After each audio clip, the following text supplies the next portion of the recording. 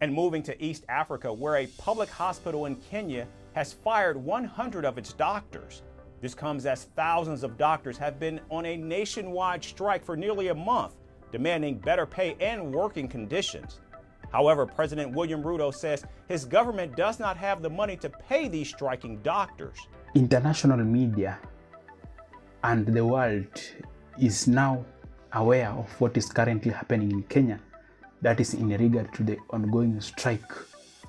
Remember, Dr. William Samoei Ruto has portrayed himself on international stage as a Pan-African and a good leader who should actually be listened to.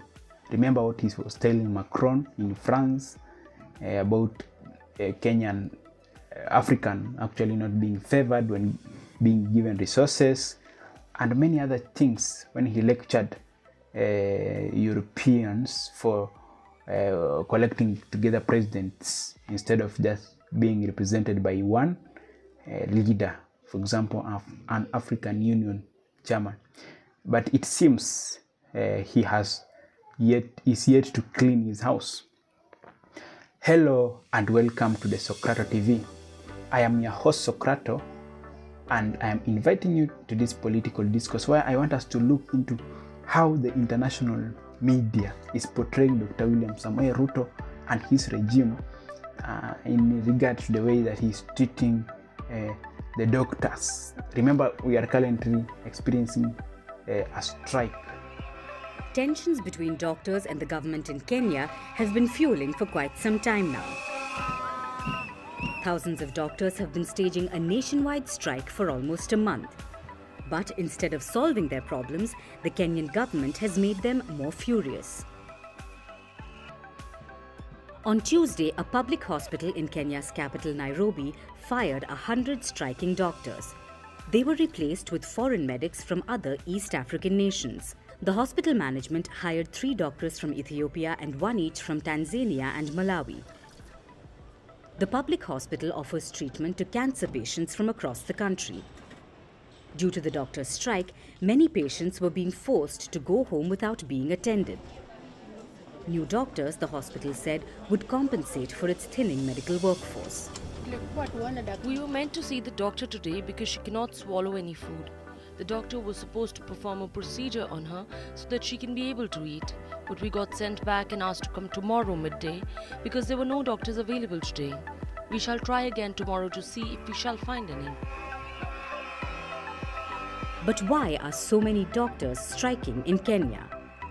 Because they are demanding better pay, improved working conditions, the hiring of medical interns, and adequate medical insurance cover. Medical services are not free. You cannot tell us that medicine is a calling. Apart from being a calling, medicine is a career. It is a career. We are human beings. We need to be paid. We are human beings. This isn't the first time that the doctors are up in arms against the government. In 2017, Kenya's largest medical union, which has over 7,000 members, held a nationwide strike for the same reasons. The strike went on for 100 days and forced the closure of public hospitals that led to scores of deaths. As the conditions worsened, the government signed a collective bargaining agreement with them. But the striking doctors say those demands have not been fulfilled till now. Because government has refused to honor the collective bargaining agreement that we signed 7 years ago. The government was strike, we have just joined them. We are telling them we won't go back to work until the doctor interns are posted, until the doctor doing their masters, their school fees is paid and they are paid, until the medical cover for doctors is paid for, until they have contracts, poorly paid contracts, are paid on full salary on PNP. We won't go up. In March, Kenya's Employment and Labour Relations Court encouraged dialogue between the two sides.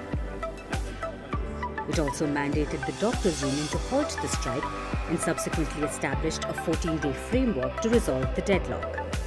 We critically look into this scenario that is happening in Kenya. I'm requesting those who are new to our channel, please take 1 second and subscribe.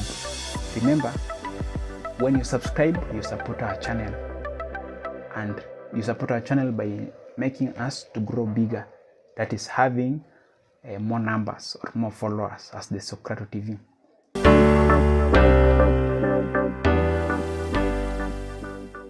the first thing that the international media is doing is that they are exposing the hypocrisy of Dr. William Samoei Ruto.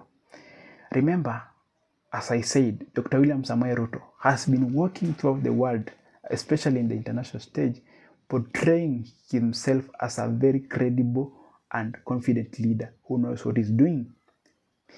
But if his situation in his own country is expressing something different, then it simply means that even what he says at the international stage is just to show himself or portray himself that which he is not. This actually makes him look bad than if he had not shown himself as such kind of a leader. Assuming he had not gone to these European countries and shown them that he wants to actually represent Africa, then there will not have been a lot of limelight in Kenya in regard to this strike that is happening in Kenya. Remember, this is our internal issue, and as much as it's affecting lives, sometimes international media usually put a blind eye on such situations. But he's now in the spotlight because he wanted to be. The second reason why of what international media is doing is that they are destroying the credibility of Dr. William Samoei Ruto by showing or portraying him as a hypocrite or a hypocritical leader. His stance or the sentiments he made or the perception of other leaders at international stage actually view him as a person who should not be trusted, a person who speaks a lot but does very little, a person who is very good at speaking but very poor at doing. So his credibility, assuming he goes again and in attendance other African leaders are there listening to each other, and then he comes and starts telling them that they should do this, and this, they will view him as an individual, a person who has failed in his own country and is trying to impose that which he cannot do himself to other people. That is trying to be hard to other people, yet you are very soft to yourself. So in that way, his credibility is damaged totally. The other thing is that the international media is tarnishing his reputation. Reputation, there's a thin line between reputation and credibility. Credibility is when what you say can be trusted. Reputation is how people know you. What do they know you about? Previously, before such kind of exposure in the international media, his reputation was that a leader who is very strict and a leader who is very not audible but bold and assertive about issues that is affecting Africans, which Africans means the people of his own country as well. So if he comes out and this is how the international media is portraying him, the reputation now, the fact that his credibility is now eroded or degraded, then that leads to his reputation also being changed or soiled. So the reputation of Dr. William Samoei Ruto will actually be of an individual who is not a good leader, a weak leader, a leader who cannot solve the issues that are affecting people in his own country. Therefore, the authority or the power he was getting to lecture people or other leaders, especially the European leaders in other countries, will be withered or watered. So he may even not be given that opportunity or chance to talk when such kind of conference are held, or even if he's given such kind of opportunity to talk, his words or sentiments will not be taken as they were taken before. Remember, there was a point when I was seeing Dr. William Samoei Ruto videos along various platforms on YouTube and social media where people are saying, oh, this is now the leader that we wanted. This is the leader that is speaking for Africa. But recently, I have seen a number of people now speaking opposite, saying, oh, we thought this is a good leader. Kumbe, he just wants to please the West. So the reputation that Dr. William Samoei Ruto had is actually lowering down. Now, that aspect of where we saw in the video where Dr. William Samoei Ruto, as per the reports and even what he said that there is no money in the country. And he argues that we have to live within our means, which he means we cannot spend amounts of money that we don't have. The statement was aiming doctors and even the common mananchi, which personally I believe that Dr. William Samoei Ruto is trying to divide people and doctors. And the strategy that he's using, you want to portray doctors as very greedy individuals who want more money, even at the expense of a country running, so that people will now start criticizing these doctors. Oh, these doctors, why are you wanting this a lot of money? Yet you actually earn a lot, and also you just understand that we do not have a good amount of money in the country. But I don't think that has worked, because so far I just see people are actually supporting doctors. As much as there are those who are criticizing from the fact that they are playing with life, that is, people are dying, people believe that these doctors should earn a good amount of money from the fact that they do a lot of work, and their work is very difficult. It is very strenuous, and it needs to be compensated just as proportional as how hard the work is. I now want us to look at the consequences of the international media covering these stories of doctors striking in Kenya and painting Dr. William Samoei Ruto in bad light. But before we start looking into that, I'm requesting those who are new to our channel, please just halt this video and click the subscribe button.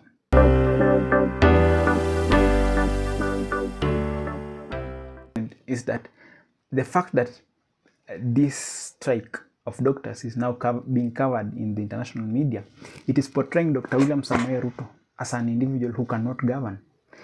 Well, remember, perception is very key, especially in politics. If he is being portrayed as an individual who cannot govern, then indeed he may be a person who cannot govern. And if the situation in the country deteriorates, the country may be unmanageable. Remember, currently, doctors are not willing to treat people. People are dying daily, which is not good in large numbers. I heard Wamchomba saying that it is even worse than corona.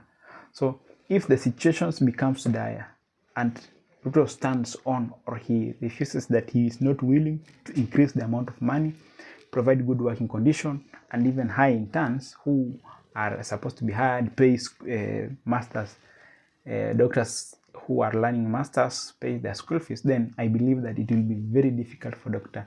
William Samoei Ruto to manage this country.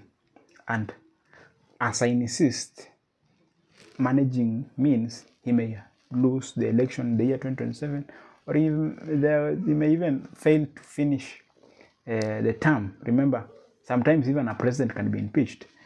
The other point is that the effect of this strike that is happening in the health domain or in the health sector is likely to cascade in other sectors, for example, education, agriculture, which other section, mining, tourism.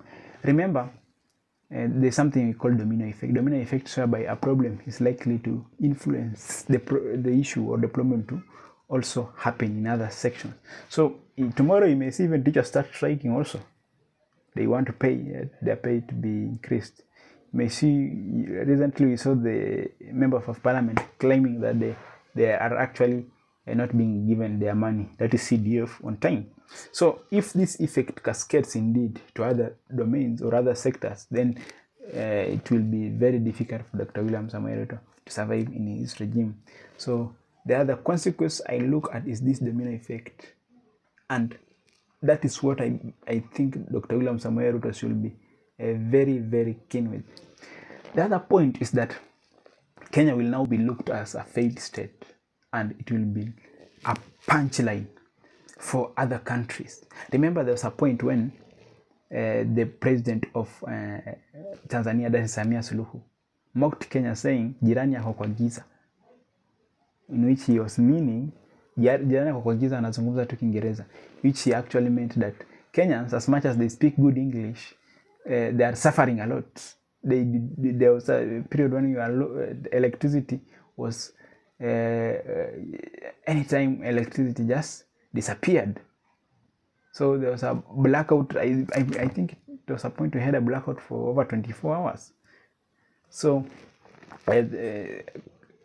as such a move, that is kind of a punch that other countries may start making to Kenya, mocking Kenya, saying, oh, this country cannot even pay its doctors. Which kind of country is this?